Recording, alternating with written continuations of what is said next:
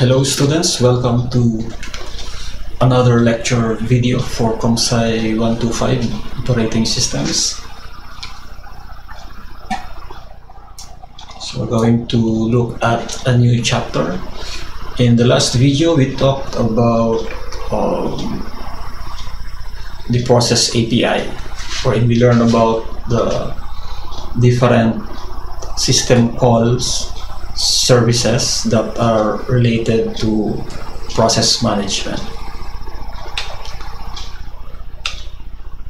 So this is chapter 6, which is mechanism, entitled Mechanism Limited Direct Execution. So at this point in our class, we know already the importance of virtualizing the CPU, because by doing so, it allows the physical CPU to be shared by different processes. Our example last time is the juggler, wherein we have several balls which represents processes, and we have two hands to represent the CPU. And this is important to achieve what we call time sharing and multiprogramming. The idea of multiprogramming, the term itself, means that it allows the operating system to have several possible jobs in the memory, and time sharing allows a single resource to be shared by these processes. So if we're going to draw that, let's say this is the processor and this is the memory, the CPU. So this is the memory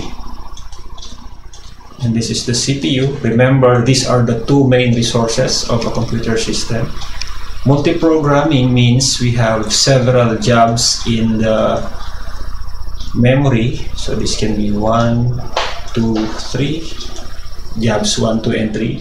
And we have a single CPU or a single core here. So by doing this, we achieve multiprogramming.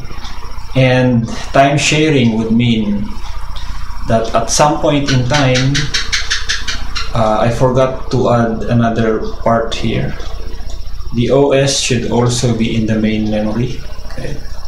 So initially, the OS is running in the memory, and at some point, it has to select which user process will run on the CPU. So that's the idea of time sharing and multiprogramming.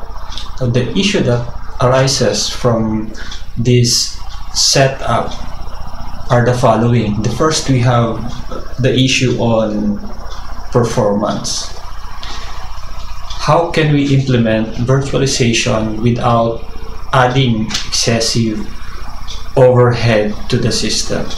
In the case of the juggler example that I presented last time, it is a hard task. It requires skill to be able to juggle 3 balls. What if more balls will be juggled? So it really requires skill, and that will affect the performance. In the case of this illustration here, there should be a way to be able to switch from the OS. There should be a way for the OS to be able to switch or to determine quickly which job will run on the CPU. And then another issue is control. How can we run processes efficiently while retaining control of the CPU? So in the illustration that I have here, we have user process here, this one and this one. We need to have some way for the OS to take back control of the CPU. I mentioned earlier that initially or at the start of the system, the OS will run on the CPU, and at some point it will relinquish the control of the CPU to a user process. Now, what if the user process did not release the CPU? What will happen? So, in providing this virtualization, this time-sharing feature of the operating system, we need to address these two issues, performance and control. And in order to address this, we need to require actually both hardware support and operating system support. Now, I'd like you to visualize, to remember this diagram here, because this will be somehow our main framework when looking at the topics in this chapter. So we have the memory, we have the CPU, and in the memory we have the OS kernel, and we have the user processes here. So we have this particular separation. We'll discuss this more later.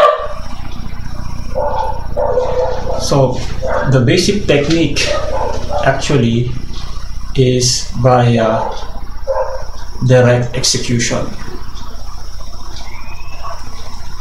So given this this previous illustration, when we say direct execution, we simply run the program or the user process directly on the CPU, and this will be the timeline for this technique. So the first part, we have the OS.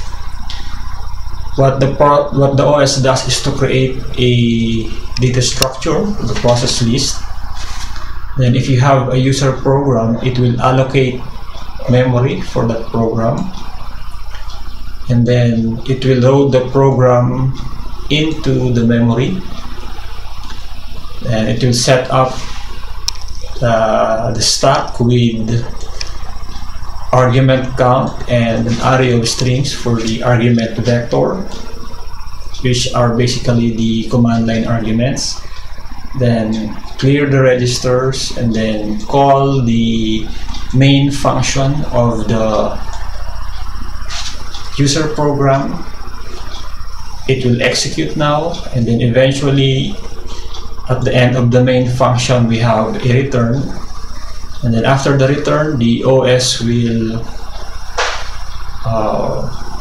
free the memory for the process and then remove the process from the process list. So looking back at the previous illustration, at some point initially this step 1 here is steps 1 and 2 here. At that point the OS will be running here in the processor. So it will do just that, and it will create a process here, okay? And then transfer control to this process. That means it will bring this process 1 to the processor. The OS will relinquish control of the CPU, and it will allow the processor to, or the user process 1 to run on the CPU. And after that, after the user process 1 ends, then the OS will take back control of the CPU. So that is the simple direct execution mechanism. If you have other programs, then the same process will happen. And the point here is you allow whatever program was selected, you allow that program to complete its execution from until the return statement in the case of a C program. So the main disadvantage of this is that without limits on running programs, the OS wouldn't be in control of anything, and thus it would just be a library. What we mean by that is, if the only task of the OS is to create a process list, allocate a process to a memory, load the program into that memory for that particular process, then jump to the main function of that process, wait until the process completes, and then take control back of the processor, then select the next process to run until completion again. So if the OS is just like that, then it's nothing more than just a library that calls the main function of user processes. So with this basic direct execution, what can we do? Okay, so to address, there are actually two problems that we need to address because of the limitation of the direct execution technique. The first one is, how do we perform restricted operations? Remember that when an OS loads a user process, it will not execute. The selected process, the chosen process, will have full access. So in problem 1, we're trying to address or to provide some restrictions on what a process can do. However, if we do that, there are instances wherein a process will have to perform some restricted operations, like performing an I/O, request to the disk, gaining access to more system resources like CPU and such as memory and CPU. How do you allocate these resources to a user process? Okay. So, however, if we just let the process do what it wants, as I was mentioning earlier, we will be limited in constructing desirable features like security and protection. So, if we allow this user process 1 here to be able to do whatever it wants, then there will be some problems with that, because we cannot implement some security and protection mechanisms. So the solution is that we separate the mode of operation of limited or restricted operations to a certain mode, and then allow it to be able to be performed in a certain mode. So the solution is to introduce a protected control transfer. Control transfer happens when we perform a function call or when we execute a jump instruction, because the instruction pointer or the program counter changes. Okay. So to achieve this protected control transfer, we introduce two modes of operation which actually requires hardware level support. These two modes are typically known as the user mode and the kernel mode.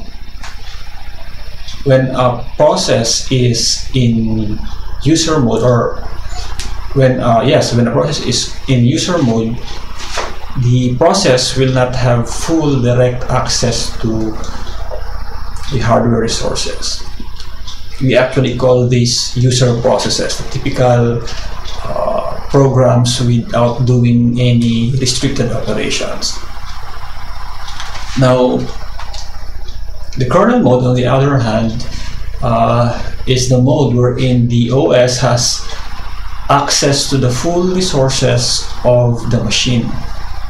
Okay, so we often refer to this as the kernel because it is the somehow it always exists in the system, in the memory. So these are called user processes that runs in user mode, and we have the OS kernel which runs in kernel mode. Now, given this separation, these two modes, the user mode and the kernel mode, how then can a user process perform privileged operations like input-output? The answer to that is the kernel performs the operation on behalf of the user process via a system call. So we have a user process that would like to perform some restricted operation. That user process is running in user mode, so it cannot perform these restricted operations. What the user process does is to use a system call to seek the assistance of the kernel to perform these restricted operations, since the kernel is running in kernel mode. So that's essentially the idea of this operation. The bridge between the user process and the kernel which has access to everything, is through a system call.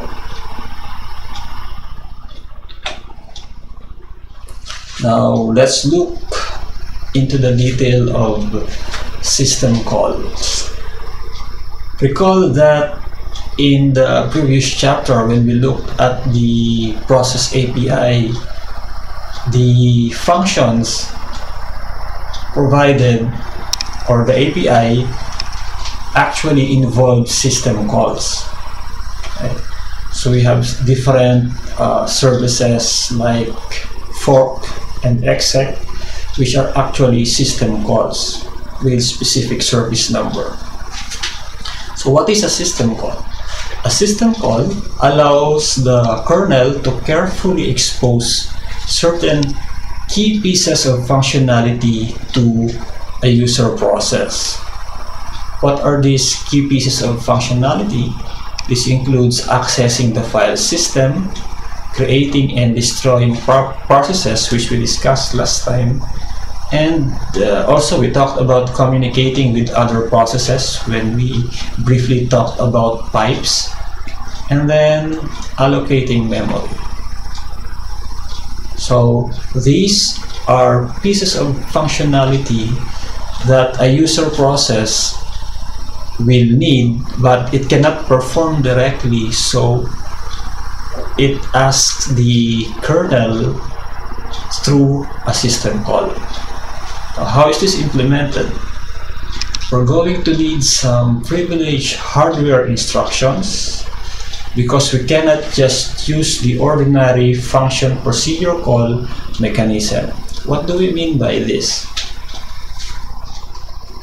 In a typical program without the separation of user mode and kernel mode, we can actually implement the accessing of the file system by just implementing it as a function and then calling that function.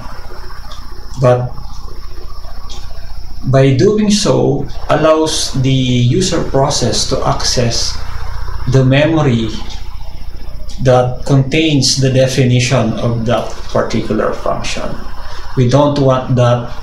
We don't want to enable that because we want to provide some protection. That's why we need to have some privileged hardware instructions to be able to do that, to somehow protect the user process from accessing protected memory areas and performing privilege operations. Now let's talk about privilege instructions, because to be able to implement system calls, we need, as mentioned, we need to have to use, or the hardware should provide some privilege instructions. The first type of instruction is called the trap instruction. Now the trap instruction will jump to the kernel. So at the start of the boot process of the system, the kernel will be loaded in memory. So, and then from that, raise the after the trap, it will raise the privilege level to kernel mode. So if the kernel is now in kernel mode, the privilege level is now in kernel mode, then it can now execute privilege instructions. Now what are some of the concrete instructions for the trap instruction? Now since we're using the x86 architecture or x86-64, we actually have the int instruction to do that, or the syscall instruction for 64-bit systems. And so that's the first instruction, which will jump to the kernel and then raise the privilege level of the system to kernel mode, and then the kernel can now do its job on behalf of the request of the user process. So after completing the job or the request, there is also a return from trap instruction. What it does is to return to the calling, so this should be process, return to the calling process, and then it will reduce the privilege level back to user mode. In the case of the x86, we have the IREP instruction or interrupt return instruction, and for the x86-64 we have the sysret instruction. Now we are talking about privilege levels here. What are these privilege levels? On the right you see a figure which actually are concentric rings. Now the computer hardware provides these privilege levels or rings that determines what instructions can be executed at a particular ring, and in a way also provides a mechanism of protection in user processes and other important system components. As you can see here, this is in the case of x86, we have what we call the ring 0. So the ring 0 is the highest or the most privileged level in the x86. So the kernel actually executes in this privilege level. Then outside of this we have rings 1 and 2, which are actually used by device drivers. Remember, device drivers are used to interact with the actual devices, so it needs to do some privilege operation, but not necessarily at the same level as the kernel. And the outermost ring, which is shown here, ring 3, is used for applications, and it is the least, it has the least privilege level. So we can say that in most operating systems, user mode will be running in user mode processes will be running in ring 3, and the kernel will be running in ring 0. How are these set? Well, in the x86 there is a special set of registers, control registers, wherein you set some values to enable the specific privilege level. That's the idea. And we also need to have another instruction to initialize what we call the trap table, which is basically just a support instruction.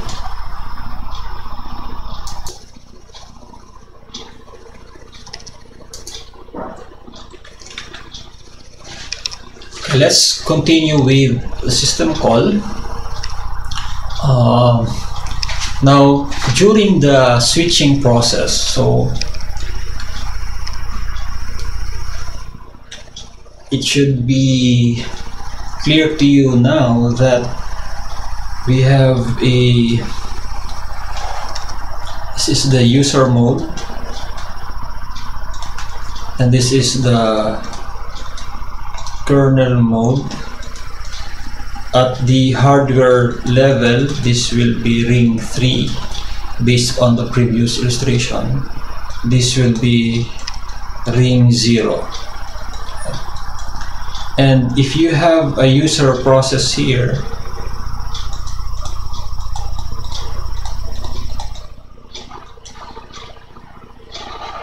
and it wants to do some restricted operation like reading the file system, it has to use a syscall,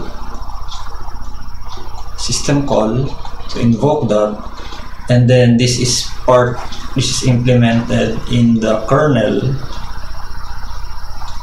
Okay, and then after, so the path will be this, which is entering the kernel mode, and then after the execution of the syscall, it will return back to the user process. So to be able to implement the syscall, we should save enough information, or the hardware must save enough information, because the trap instruction, okay, as mentioned here, the trap instruction will jump to the kernel and raise the privilege level to the kernel mode.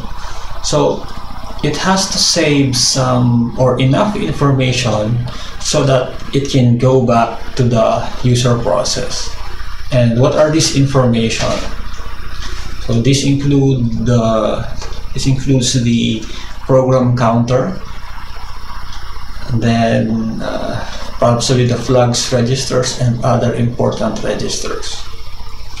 And then this information, which actually defines the machine state of the process, the user process, which we discussed last time, will have to be pushed to a kernel stack, which is a data structure.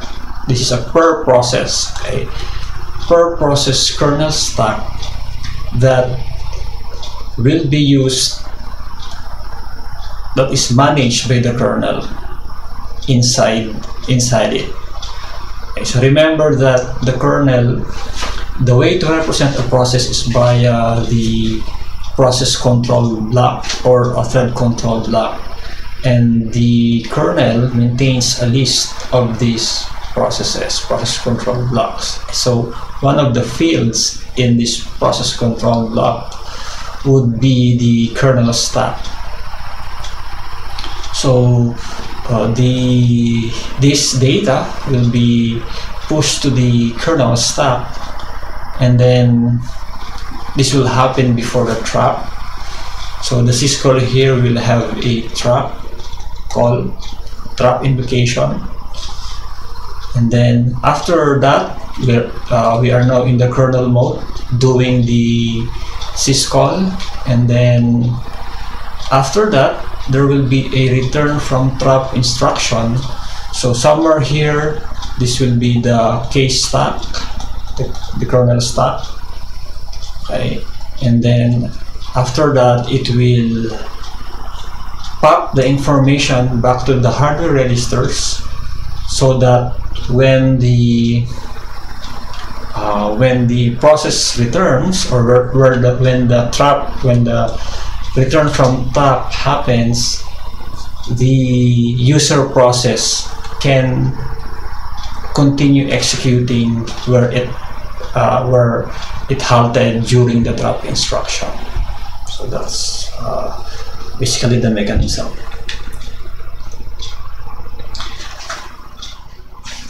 So what's happening actually here is, let's say we have the write system call, right? Let's say we're implementing the write system call. Now the write system call accepts a, if we look at the, okay, so right now what we're doing is we're trying to understand how to implement a system call, and the basic idea is implementing a system call will require specialized or special hardware instructions like trap and return from trap to be able to switch from user mode to kernel mode, because we need to provide some separation between these two in order to provide some protection. Now going back to the write system call, let's say we're looking at the write system call. If we look at the function declaration or function prototype, so it requires a file descriptor, a buffer, and count the number of bytes to actually size t to write on the file descriptor. So given this system call, we're interested in implementing the write system call. So what happens actually is at the very end, so in the implementation of the write system call, there will be a trap instruction that will do the switching from the user mode to kernel mode and raising the privilege level, then transferring control to the kernel. So write is actually the details. Write is what is exposed to the user process, but it's actually the trap that passes the execution to the kernel to perform the operation. So within the implementation of this write function, we have a syscall invocation.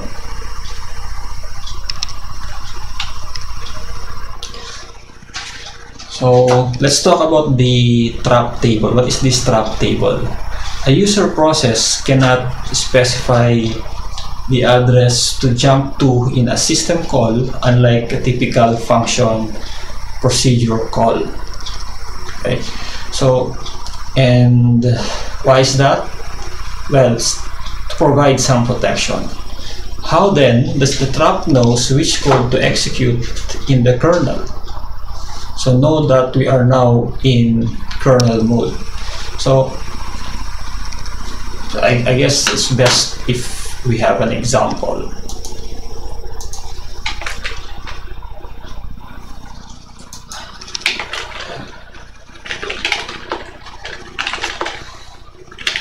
So let's have the syscall demo.asa. So I assume that you've all taken ComSci 131. So this code should be somehow familiar to you. So we have an example assembly code here.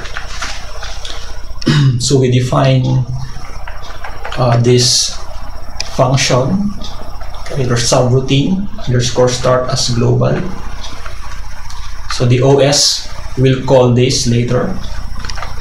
Then when writing a program, we need to have the text section and the data section.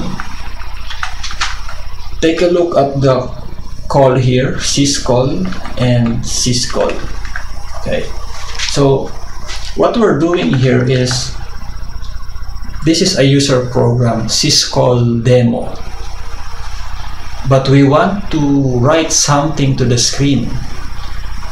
To be able to do that, we need to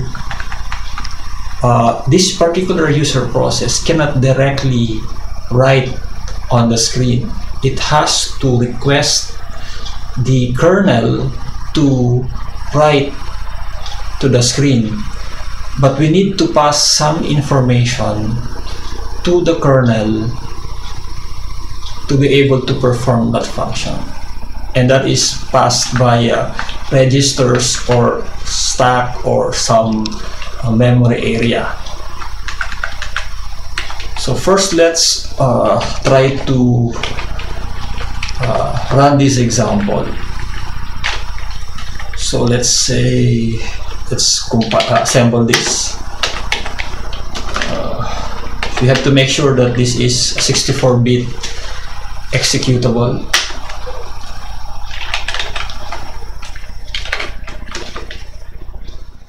So we can take a look at the object file generated, and then we link this.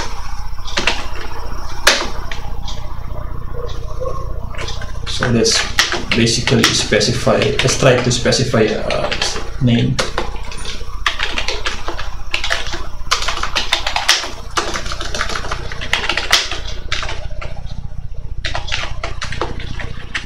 So we have this executable now, and then we can run it, and hello 64-bit ASM. So this is now what happens. The process is able to write to the screen by requesting the Linux kernel through this syscall mechanism, and then by passing the necessary information to registers. So remember, the syscall will have this syscall is the trap instruction, right?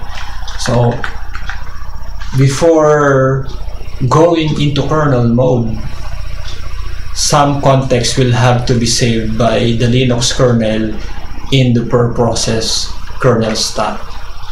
So here we have two example invocation of syscalls. The first one is, this is for the write system call, and the other one is for the exit system call. So we usually have to specify a number for the service number here, okay? And then we have, so remember that as shown earlier, the write system call has three parameters. The first one is the file descriptor, which we pass here in register RDI. Then we have the buffer, where the data to print to the file descriptor will be retrieved, and the total number of bytes here. So we have 19 bytes here. Okay, so and then we perform the syscall. So this is in assembly code, okay? But we can do this actually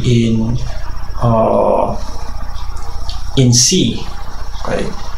So the same process can be done, but you can try that, but you get the idea. So you can use the open, actually not open, you can write to the std out. Let's try this. Actually I haven't tried it yet, but let's try it.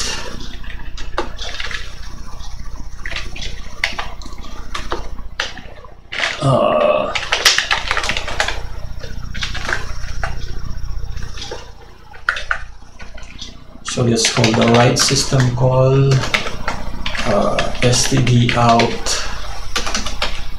file no.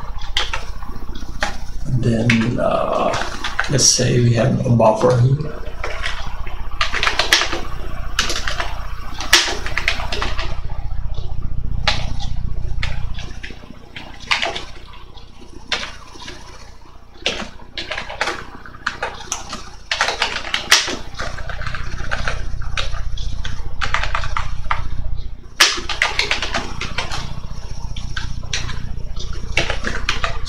the write system call will have the buffer as the next parameter. And how many bytes do we want to write? 1, 2, 3, 4, 5, 6, 7, 8, 10, 11, 12. So let's add a new line character, 13.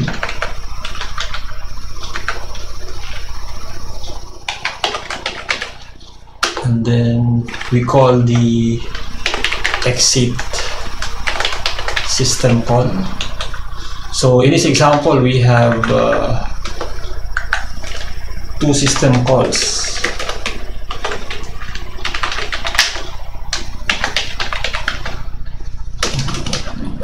Let's use unique.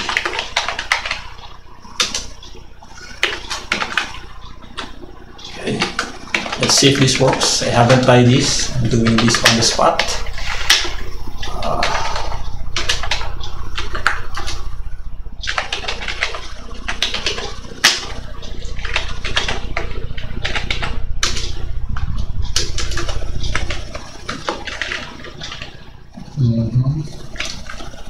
So we have to include std line.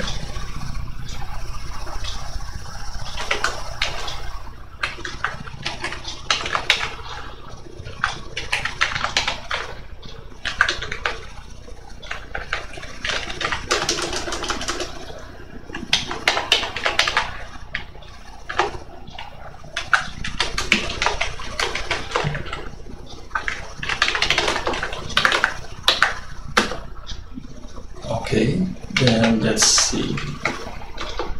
So as you can see in this example, we did not use printf, which is the typical way we write C programs. Instead, we directly called the write system call. Okay. We directly called the sorry for that. The write system call, and then we call the exit system call. So I hope that shows the differences or how system calls work, and this one also. So it's a very similar code, but this one is in assembly and the other one is in C. Okay, so let's continue with the slides. So an important structure that we need to study is called the trap table. So we have the trap instruction, we have the return from trap instruction, now we have the trap table.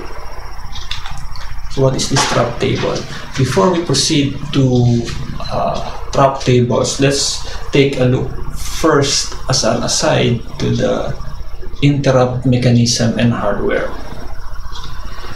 If everything is going well, the CPU will just happily execute instructions. So everything, once the user process is running on the CPU and everything is good, then that process will continue to run on the CPU. But sometimes important events need the attention of the CPU. Examples would be a user process divides by 0. So say you write a program and then your program has a bug such that division by 0 is performed. So there should be a way to interrupt the processing and tell the user process, hey, you're dividing by 0, that is undefined. So that's one particular event. Another would probably I/O completion. If you're reading from a disk and the read is complete, so you don't want to wait for too long, so you can inform the user process, hey, I'm finished reading this particular disk area. A page fault happens, which we will discuss later when we go to virtual memory, or a system call is invoked. So we have a user process. So a user process is running in user mode. and that user process invoke, let's say, the write system call. So the write system call will will trap and switch to kernel mode, and then the kernel will execute the operation, the write operation, on behalf of the user process. Okay, so that's one. Or a timer has lapsed or has elapsed, has completed the amount of time, the clock ticks it has to do. So these events will require the attention of the CPU, and in hardware they can be addressed either by polling or via interrupts or some interrupt mechanism, and the x86 uses the interrupts mechanism. Now, polling is some kind of an idle loop because there are some hardware architectures that do not provide interrupts, but in our case interrupts will be used. And these interrupts are identified by interrupt numbers. So we have different interrupt numbers that are assigned to specific events, like this example shown here. Now, also in the case of the x86, it has in its documentation, it has classified two main types of interrupts. We have the interrupt and then exceptions. Now, interrupts are asynchronous hardware events, like this I/O completion, the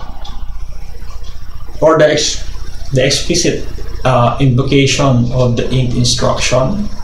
So that's another that's an example of interrupts. The next category or classification is exceptions. These exceptions are actually interrupts that happens when there is an error condition.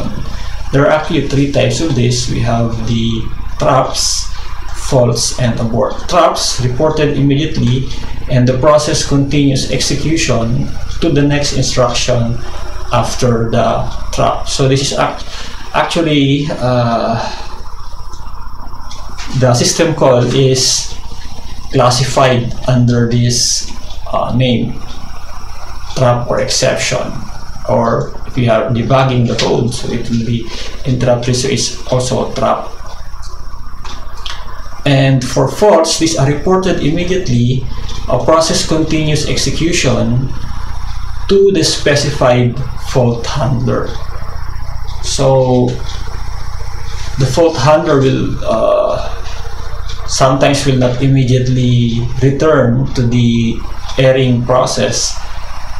It will show some message first, and then it will require some user intervention whether to proceed or not. Okay, so examples of that would be page faults and division by zero. Have you tried that, dividing by zero, your program dividing by zero?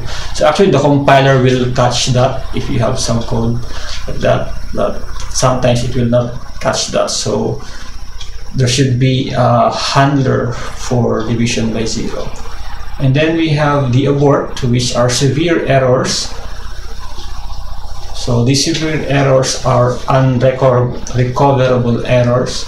Usually this is when you see kernel panic in Linux, the system cannot proceed anymore, and the blue screen of death. Okay, so when you see in Windows, when you see the blue screen of death, that means you have to reboot your system. Okay, so that's an abort exception in the classification provided by the x86 processor documentation. So going back, so that was just an aside, just to give you an introduction of the interrupt mechanism in the hardware. So the system call needs to access the trap table. So a trap table, sometimes also called the interrupt vector table or the interrupt descriptor table. So IVT when you are in real mode in the x86, and IDT when you are in protected mode. So this trap table is set up by the kernel at boot time, and at this point the kernel has full privilege because the system is just booting, and then the bootloader has transferred control to the kernel. The kernel will need to do some initialization in order to prepare the system for further use. And one of the steps that must be done by the kernel is to set up this trap table or this interrupt descriptor table. I'll show you an example later. Now the kernel places in the trap table the memory address of the code called the trap handler, which will execute when an event generated by interrupts and exceptions occurs, and this is identified by an interrupt number. The kernel will set the address of the code for the system call as the system call handler. Sometimes it's called ISR, interrupt service routine, ISR, interrupt service routine, to one of the user-defined interrupt numbers. Like in the Linux, in the 32-bit, we have the interrupt number 80. Then the exact or specific operations can be invoked by passing a service number in either the registers or stack, as I demonstrated earlier. So thus using a number instead of the address to prevent direct memory access. So on this, in this figure here on the right, this is the interrupt vector table when the PC boots. So this will be the basically just an area in the memory, in the lower area of the memory, wherein you supply the address. The kernel will actually place the address of the routines here. These routines called trap handlers will execute when that particular interrupt is triggered.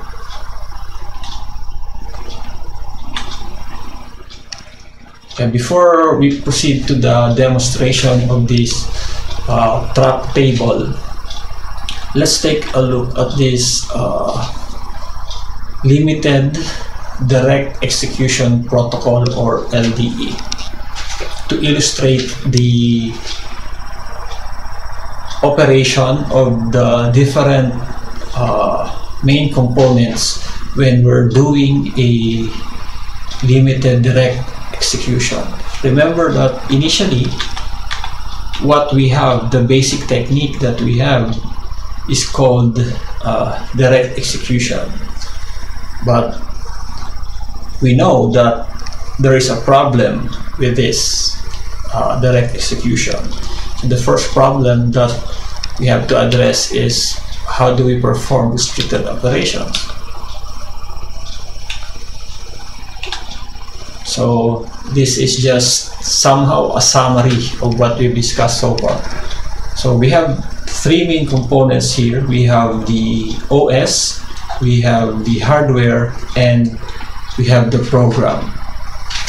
Okay, so we have three components. Then before this happens, the bootloader will transfer control to the kernel, and so just withdraw the example that we have.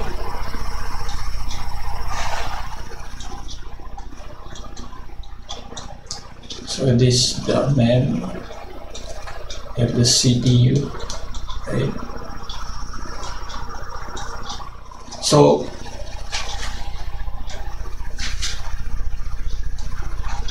have the disk here. Okay. So at the start of this limited should be limited direct execution protocol, what will happen is a trap table. The trap table will be initialized the OS kernel, because at this point the OS is on the CPU. Okay. And then the hardware will remember the address of the system call handler. So this is part of the initialization of the OS. Now after this, the OS will continue its initialization. What it's going to do is to create a process list. So we can consider this as the process list, these 3 slots here. Then if we have a program here, let's call this 1, right? We allocate memory for program. So the OS, since the OS is running here, let's say it allocates this space for this particular program, and then the program will the kernel will load the program into memory. So recall the exec VE example. Okay. So you have the exec VE, so it will load that. So this is now a process. Okay. Then it will set up the user stack with argv and argc, and then it will fill the kernel stack with the registers and program counter, and then return from the trap. Okay, so after this, okay, the hardware of course will so this is remember, this is software. The OS is software, this one is software. So we have a return from trap. So the hardware will restore the registers and the program counter from the kernel stack. Okay. And then it will switch to user mode and then jump to the main of the program.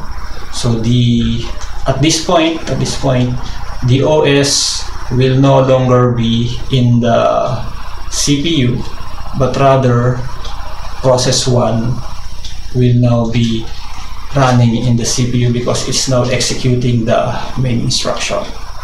Now after this, let's say the main program calls a system call, let's say write, as I've shown in the demo earlier. That write system call will again trap into the OS. And what happens is, so from this trap, let's say calling write, the hardware, so the trap is a hardware instruction. It will save the registers and the program counter to the kernel stack for that particular process, then switch to kernel mode, and then call the system call handler. Right? And from that, the hardware will now transfer control to the kernel, so the kernel will now be in control again. So let's say this process issued a write system call, so it will trap, it will remove this process here, and then the OS will run on the CPU again. Okay? And then there is a service specified by a number, let's say 1 in the example earlier, the write, and after doing the work it will return from the trap, and the same process will happen in the hardware.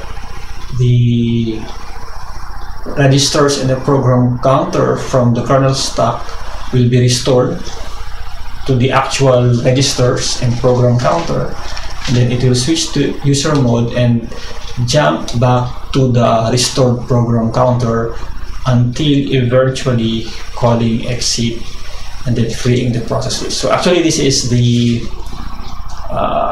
very similar example that I've shown earlier. So we have the write here, and then we have the exit here. So I just illustrated what happened if we use the limited direct execution of the limited direct execution protocol. So that's it. Now let's take a look at an actual example of this.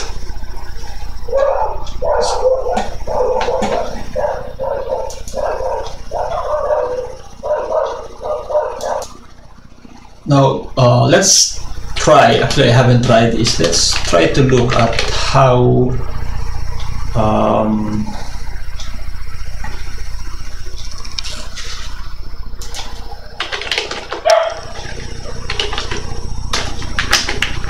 the execution of that example that we have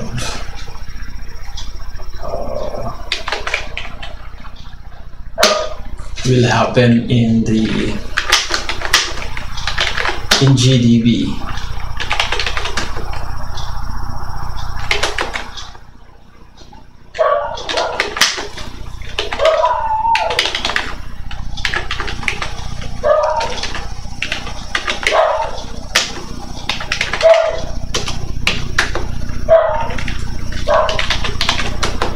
So this is the code. Let's take a look. So here, so B plus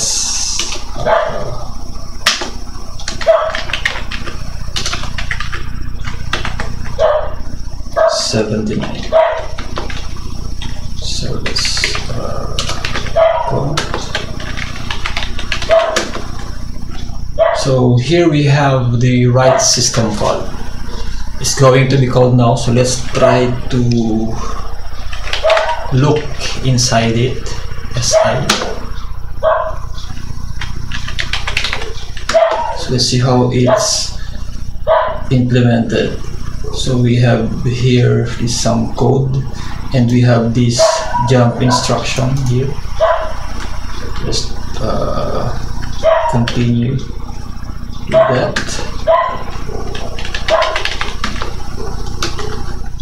Then if we move inside this,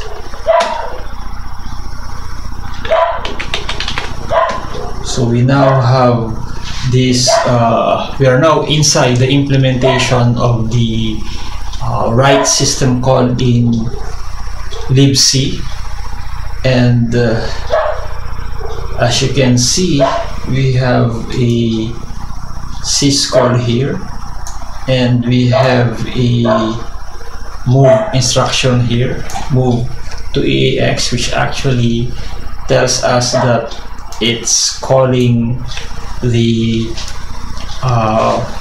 system call for the service number 01, which is the write system call. So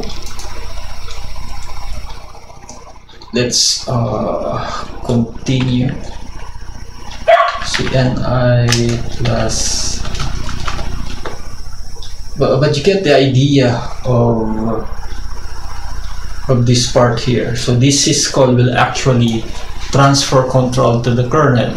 So the write function that we called in the C program, within it is wrap the syscall, the trap instruction that switches the mode from user mode to kernel mode.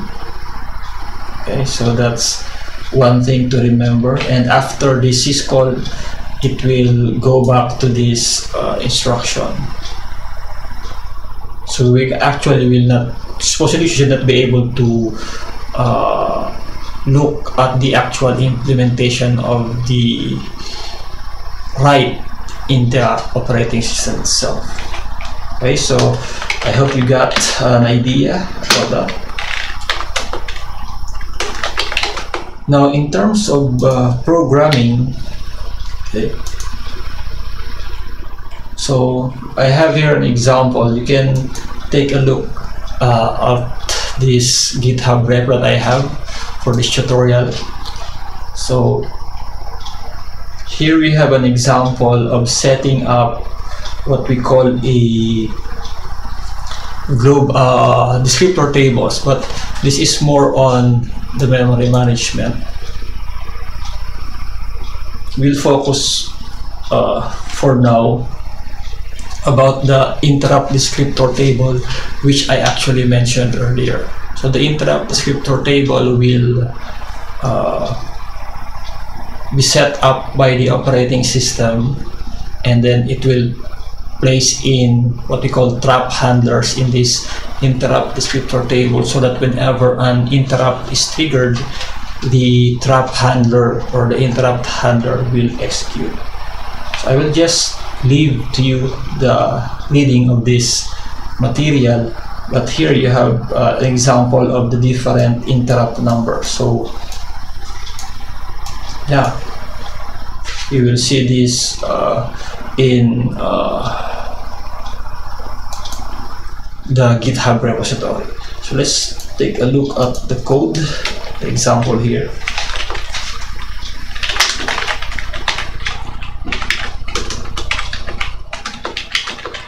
So this is this part,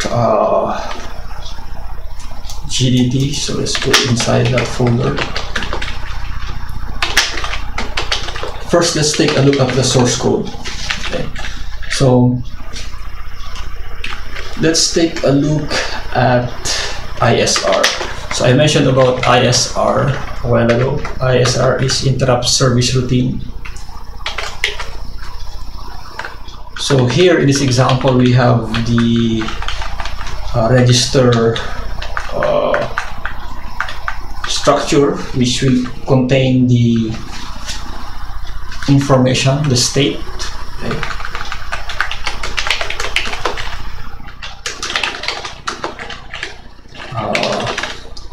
And let's take a look how this is set up.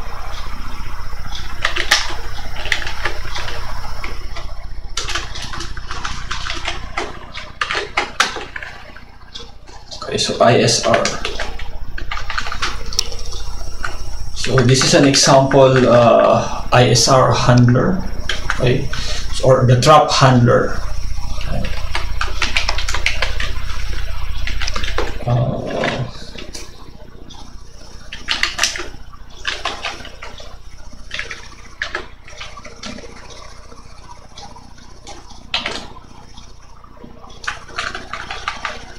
Okay, so this is the header file for the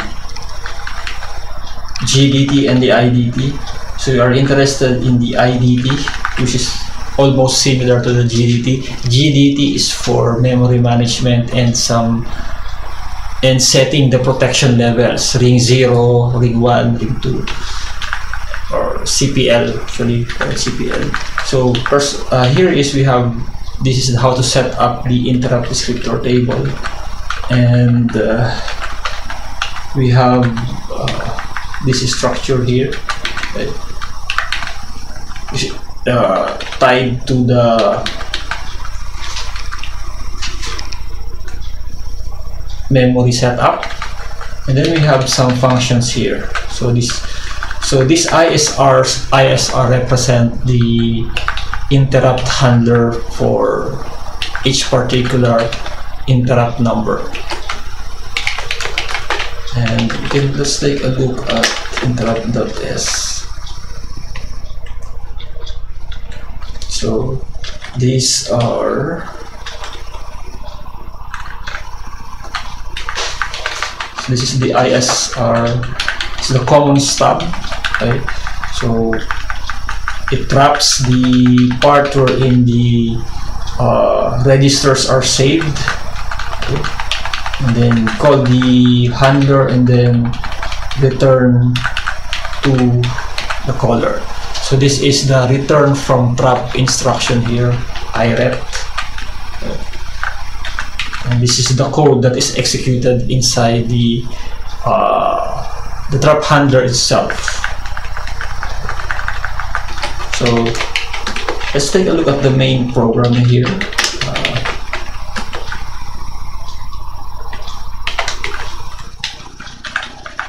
So what this code does is to invoke the different interrupts, trigger the interrupt, to invoke the interrupts using the int instruction. So 3, 4, 4. So let's try this.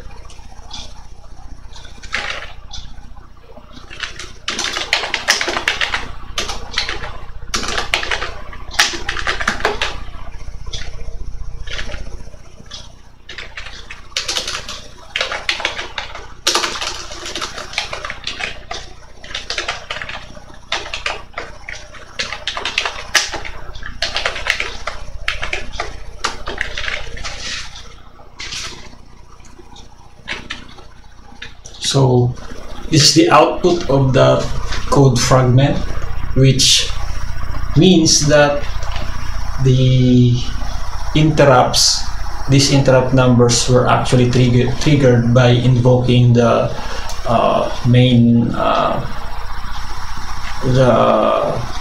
by invoking the int instruction in the via inline assembly in the code. This is in the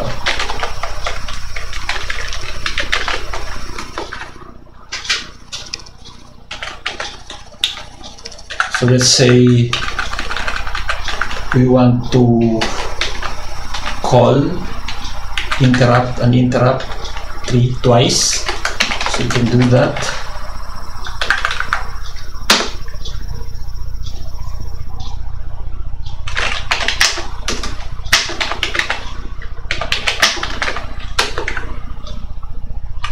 And then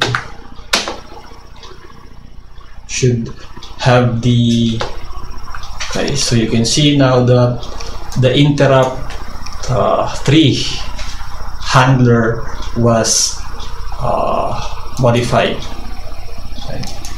And of course we can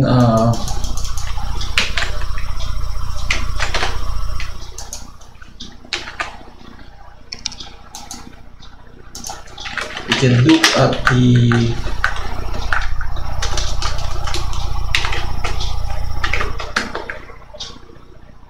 so this is the code for that. This is the ISR handler. So let's say let's create our own handler.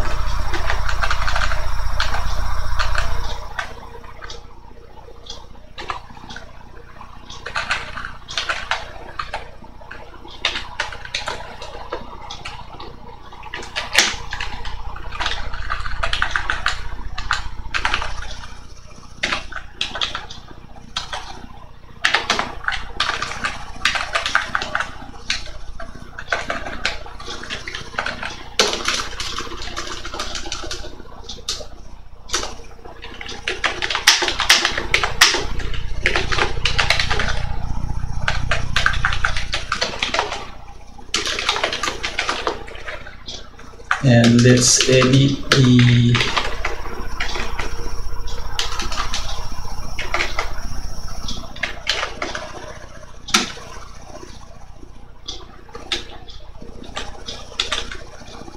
so this is the code that is being called.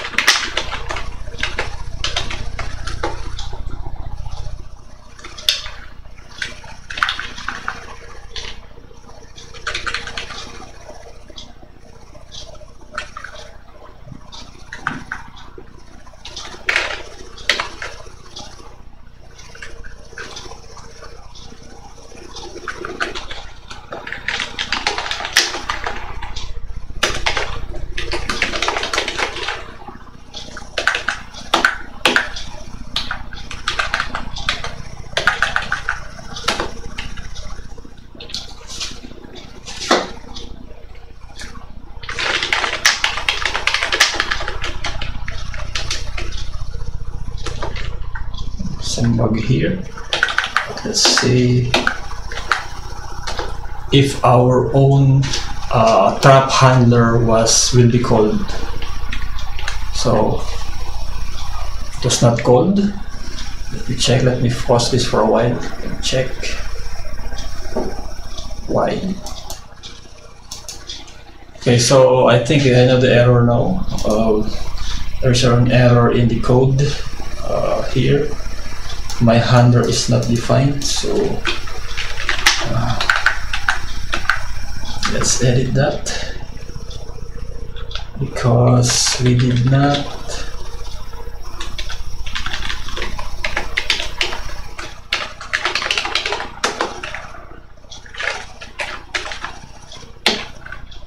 specify our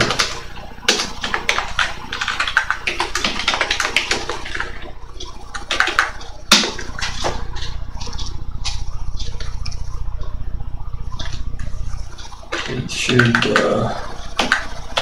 work now.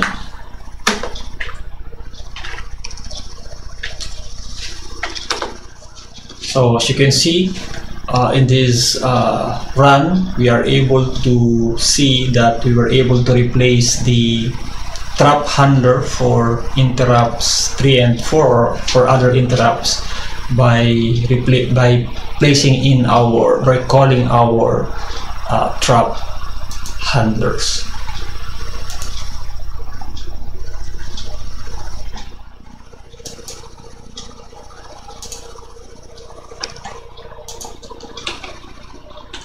Okay, so we will pause here for a while.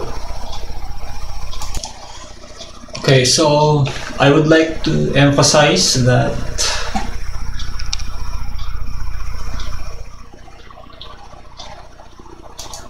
these operations, this setup is usually done in low-level language like assembly. Okay, so let's move on to the next problem that must be addressed if you want to provide some limited or to provide virtualization of the CPU, provide time sharing and multi-programming. So the next thing that we need to address is how do we switch between processes. So when a user process is running on the CPU, this means that the kernel is not running. So as I illustrated in this drawing, okay. So once the OS has selected a process and it is running on the CPU, the OS is out of the CPU, okay. And it's up to the currently running process to give back control to the kernel, okay. So that is a problem now. How can the OS regain control of the CPU so that it can switch between processes? Right. Now there are two approaches to do this. The first one is via a cooperative approach, wherein the OS will wait for system calls, so that of course when a system call happens, the trap handler for the OS will be called, will be invoked. Okay, so that's one. So when that happens, control is transferred back to the kernel. Or another approach, the non-cooperative approach, which is this one, the OS will take control.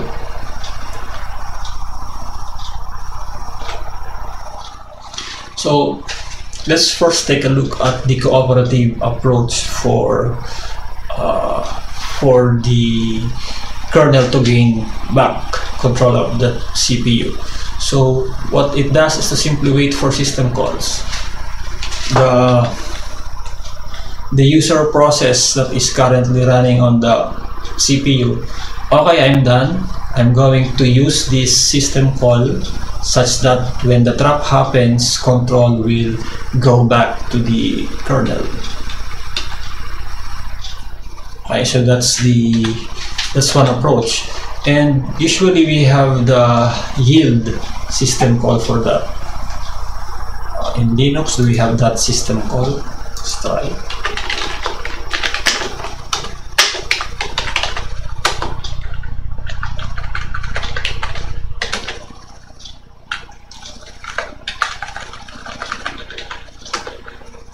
There's no yield. Maybe I don't know, but I'm sure there is an equivalent for yield for that for Linux.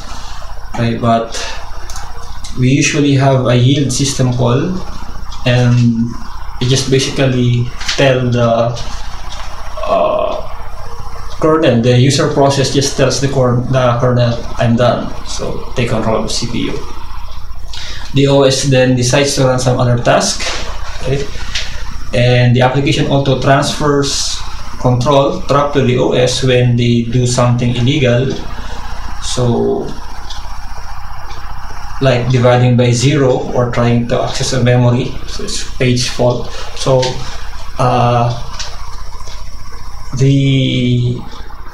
in this approach, the kernel simply waits for traps to happen so that the trap handler, which is hooked by the kernel, will be triggered.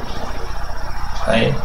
So early versions of this approach are in the early versions of Mac and Xerox Altos system. Now, a main drawback of this approach is that what if a process got stuck in an infinite loop? Okay? So there's a bug in the code and the yield call is never made. So what happens? So you have to reboot. Okay, so that's the problem with this approach. Some programs you cannot trust all programs to be working correctly. There will always be bugs, and these bugs, one of which can be an infinite loop, so you have no choice. The kernel will never gain control of the CPU, so you have to reboot the machine. So a better approach is to use the to force the kernel to take control of the CPU after some time, and this is accomplished by a timer interrupt. So the timer is a hardware component that traces an interrupt every so many seconds, many milliseconds, which is actually configurable. You can set the number of milliseconds. And in the x86, this is the PIT, or the programmable interrupt timer. So how does this work? At boot time, the kernel sets a timer handler for the timer interrupt. Then it starts the timer. When the timer interrupt, so the timer will, we have it here, so countdown timer here, for example.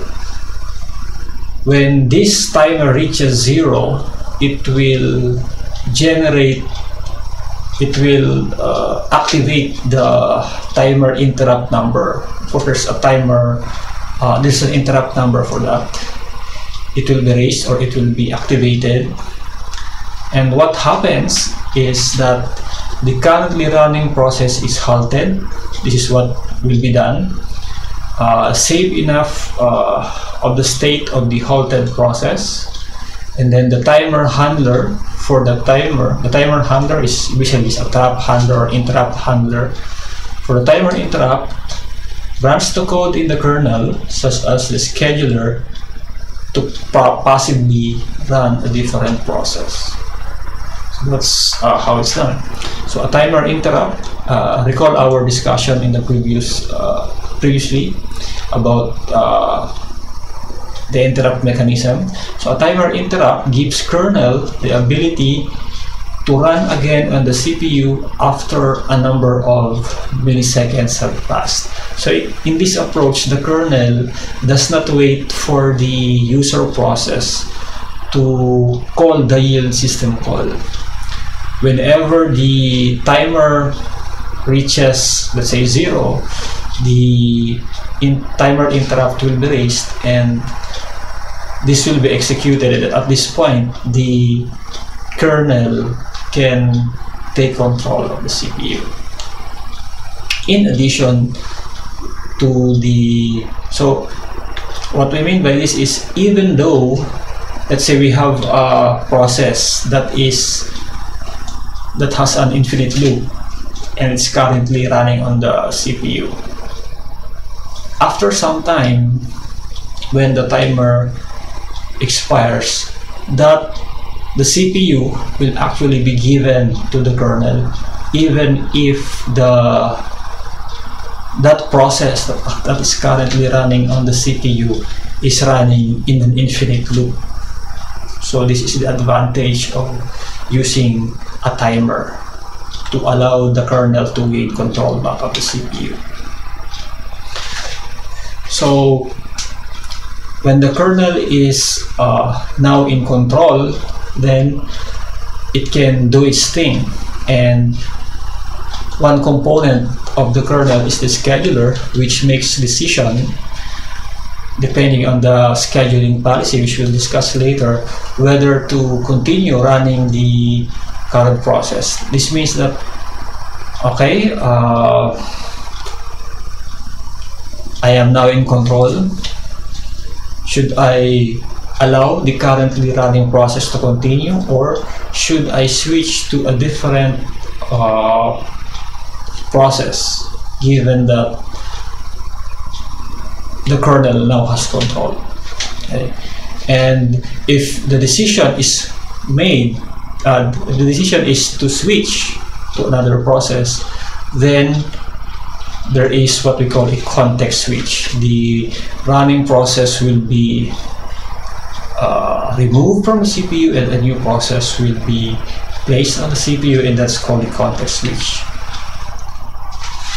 Now let's look at the details of the context switch. Now the context switch is a low-level piece of assembly code. Before we proceed to this, let me demonstrate first the timer. Okay.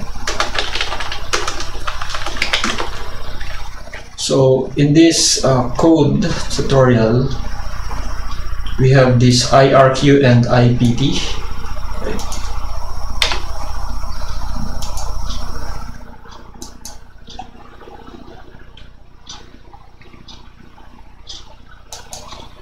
So in this tutorial, we have some discussions about interrupts and polling, but I made a general discussion earlier. So we can actually place, okay, a handler for the timer, so that we can capture the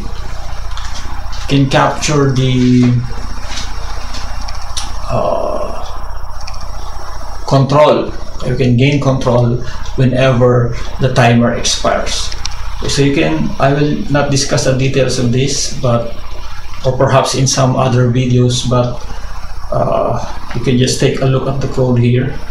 Okay, but let's take a look at how this is implemented.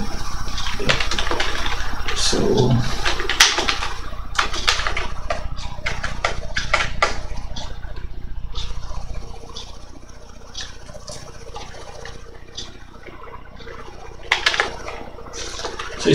it builds on the previous example. Okay. So we still have the code here, the common stub.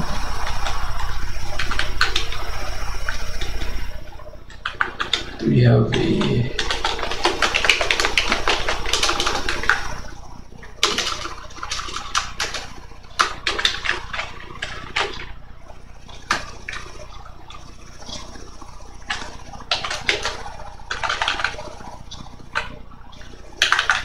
So this timer callback is the this is the code that is called, or the timer handler that is called whenever clock tick happens, okay? Or the clock tick expires.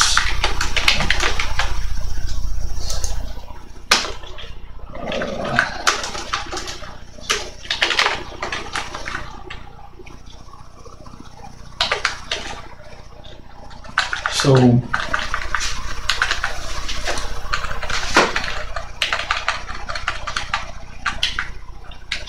we have here 10 milliseconds as set, right?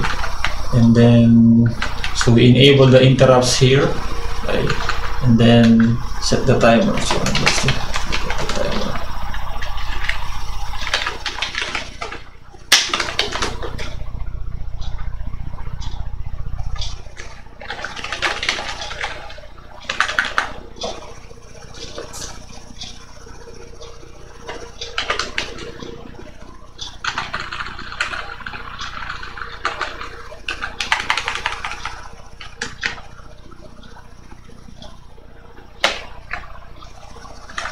Okay, so this is the init timer code.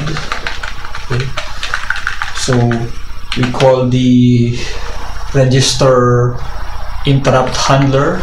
We hook it to IRQ0, interrupt equals line 0, and this is the timer callback. Okay. So every 10 seconds, okay, we should get a clock tick. So let's try that.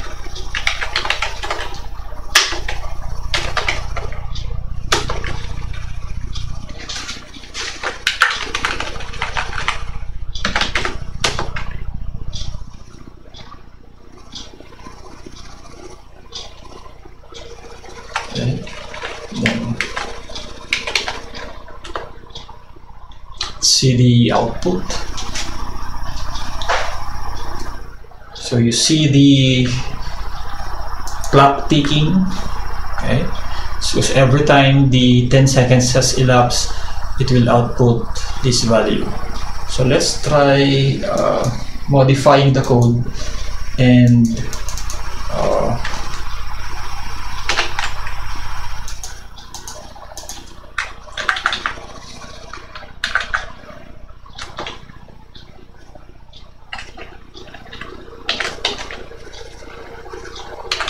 let's say this, increase this to 40. But before we save this,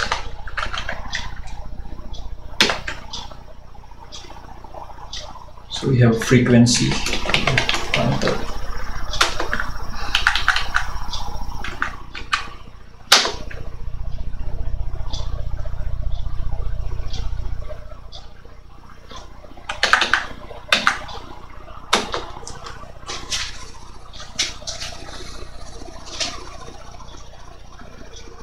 So it's still faster.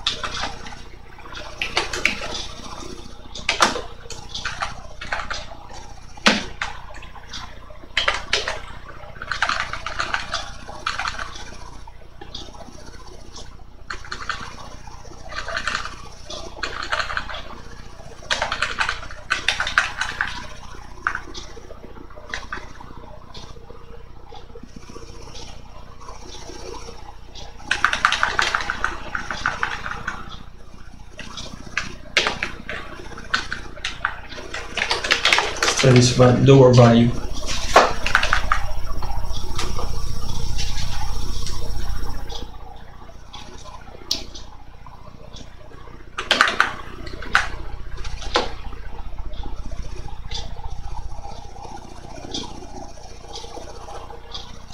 still the same, almost the same frequency. Anyway, I'll just leave this to you to experiment. Okay.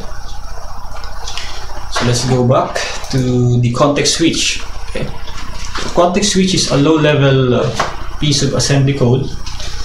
It's called the context switch code that is used to switch processes. So what are the steps taken by the context switch? So you save a few registers for the currently running process onto the kernel stack. So you have these include some general purpose registers, the program counter, and the pointer to the kernel stack. Then you restore a few registers from the kernel stack of the soon-to-be executing process, and then you switch to the kernel stack for the soon-to-be executing process. So what happens here is, by switching kernel stacks, the kernel enters the call to the context switch code in the context of the interrupted process. So as I mentioned, the timer, after the expiration of the timer, after the timer has expired, right, the timer handler will be invoked. For sure, there will be an interrupted process. Now that interrupted process, the information about the machine state of that process will have to be saved to a kernel stack for that process. And then, in case the scheduler decided to run a different process, it will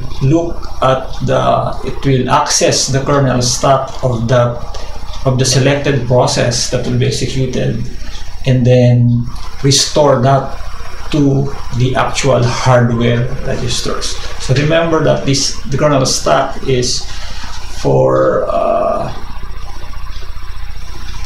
execution. Okay, so for execution. Then after that, it switches to the kernel stack for the soon to be executing. So it uses now the kernel stack of the new, or the soon to be executing process. So two steps here: entering in the context of the interrupted process into the context switch code, and then returning in the context of the soon to be executing process. So in that way, the context switch happened, because the contexts are stored in the registers. Okay. So let's take a look again at this timeline. So again, we have some errors here. So I will correct that. So we have the OS kernel, the hardware, and the user program. So we first again initialize the trap table. Now in the trap table, in addition to the system call handler, we also have the timer handler.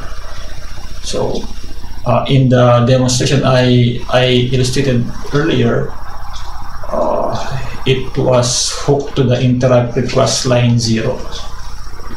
So system handler, you know that already from the previous discussion.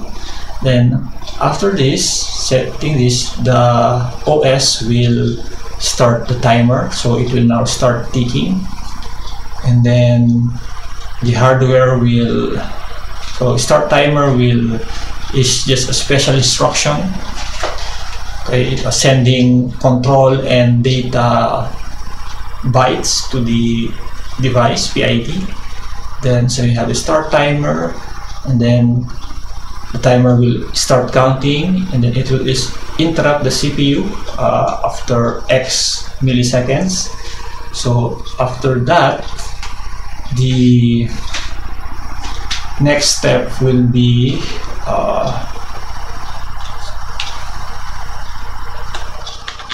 so here we have So in this illustration, we have process A running, right? So its process is running. Then, while it is running, so take note that the timer is ticking while a process is running, right? So after some time, the hardware will generate a timer interrupt. Okay? So while processor is executing, even though processor is not yet finished, a timer interrupt will happen, and the hardware will need to save the registers of this process A, to the kernel stack A, and then it will switch to kernel mode and then jump to the timer handler because timer interrupt was triggered. So the OS will do the work of the timer handler. Inside the timer handler, there will be a switch routine that will determine whether a new process will be run. So if it will run a new process, the scheduler decided to run a new process, so there will be a switch routine here. What it does is to save the registers and program counter of A to the process structure of A, and then restore the registers and program counter of B from the process structure of B, and then we have the switch to the kernel stack of B. So we have a switch to the kernel stack of B, and from that there will be a return from trap into B. So the hardware will restore the registers, program counter to B of B from kernel stack of B, and then switch to user mode, and then jump to the restored PC program counter, which is B's, and then process B will now be running. So that's the mechanism. Of interest to us here is that the kernel stack is maintained by the hardware. This is task state segment, okay, and this is the PCB, right? So we have two structures here, the PCB, and then we have the kernel stack. So PCB is maintained or controlled by managed by the OS, while the kernel stack is managed by the hardware in terms of x86 support. So here is an example of the context switch code for XV6. So as you can see, it's using an AT&T syntax, but I'll show you an example later, actual code. So you have this is the function prototype. So we have context, the old context, and the new context. So you save the registers, okay, and then you load the new registers and then return. Okay, so I'll show you the code later. So I can show you the code now.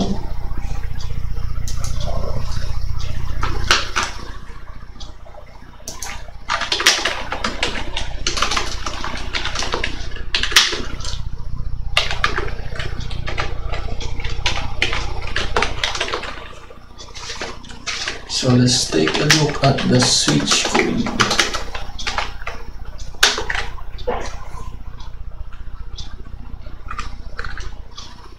So this is the code for the switching, right? So save all, call save register, switch the stacks, and then load new call save registers and return. So this is the actual context switch code.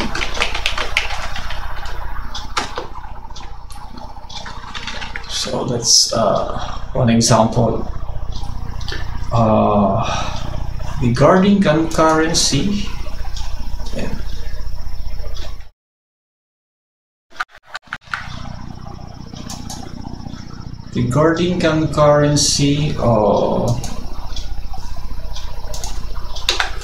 okay, so what about concurrency?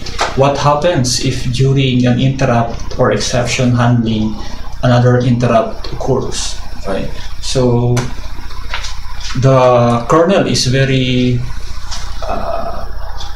dynamic. That means a lot of changes happens all the time in its context. So it's possible that while doing an operation, an interrupt will happen. So it needs to attend to that. But sometimes if you immediately handle an interrupt, some problems can happen, some inconsistencies can happen. So one technique is to disable interrupts. Okay, so usually in the x86 we have the CLI and STI instruction. CLI means clear interrupts, meaning the CPU will not entertain any interrupt, it cannot be interrupted. And after that, if it cannot be interrupted, then you can call STI instruction. Or another technique is to use more sophisticated locking techniques like semaphores, mutexes, which we will discuss later. So we'll stop here and we'll continue on the next chapter later.